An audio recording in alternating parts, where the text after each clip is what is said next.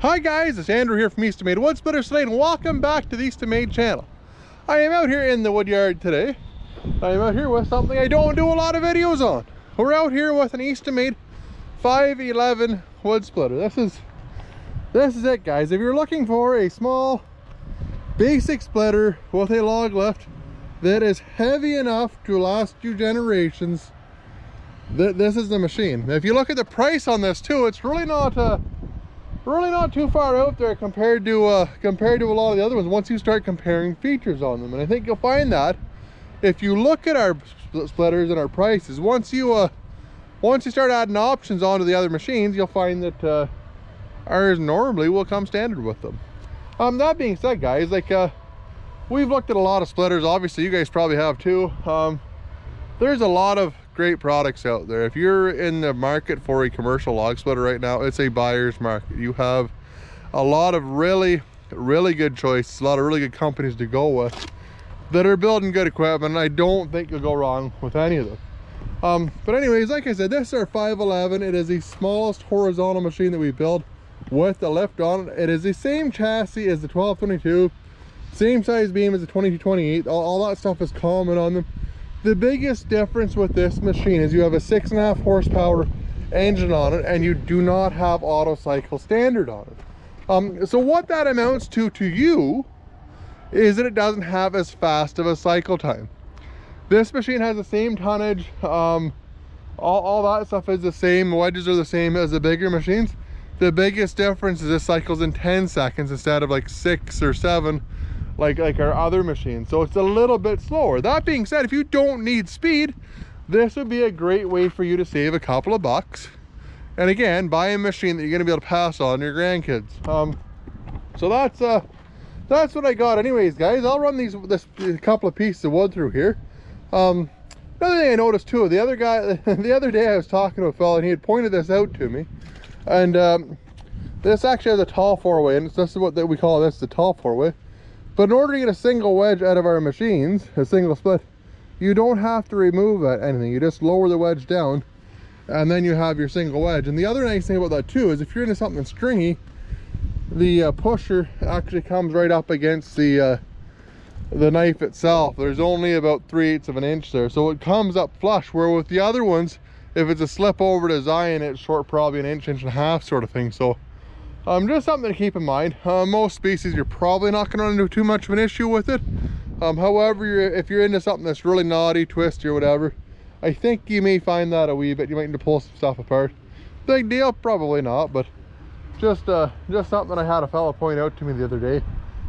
Anyways, guys, I'll get this fired up for you and I'll show you how it works.